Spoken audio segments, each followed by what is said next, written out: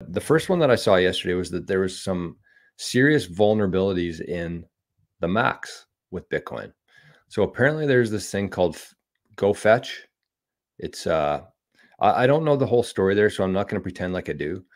But kind of the key takeaways from me there is that if you are somebody who has a Mac and you are somebody who holds your private key encrypted on that Mac, somebody possibly can get a hold of that.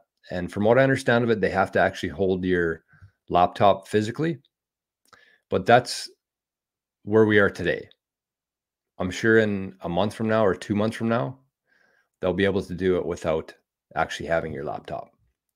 So that's how these things move. Once people out there kind of find these vulnerabilities, they work towards further making it further vulnerable. So that is where we're at today.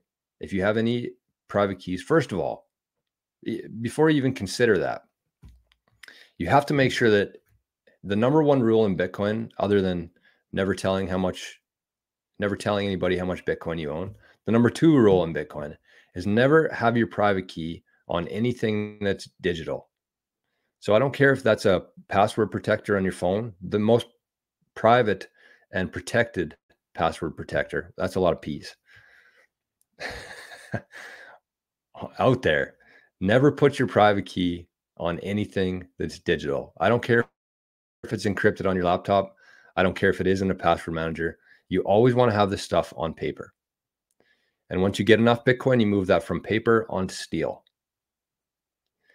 Because I think a lot of people out there, and you might ask yourself this question: if something happened in your house, you had a couple too many beers, you had a weed gummy, and you fell asleep on the couch, your stove was on, your house burnt down, would your Bitcoin survive that?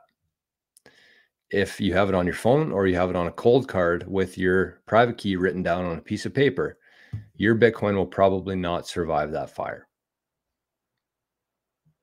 And it's pretty easy to say that it can happen to me, as Charlie Major says.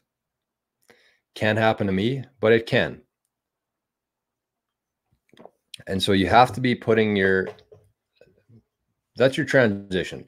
Never put it onto anything digital, get it onto paper. And then from there, buy yourselves a couple weeks, order a steel plate somehow. They sell them on non-kyc, but put it onto steel. That's what I would suggest there. Okay.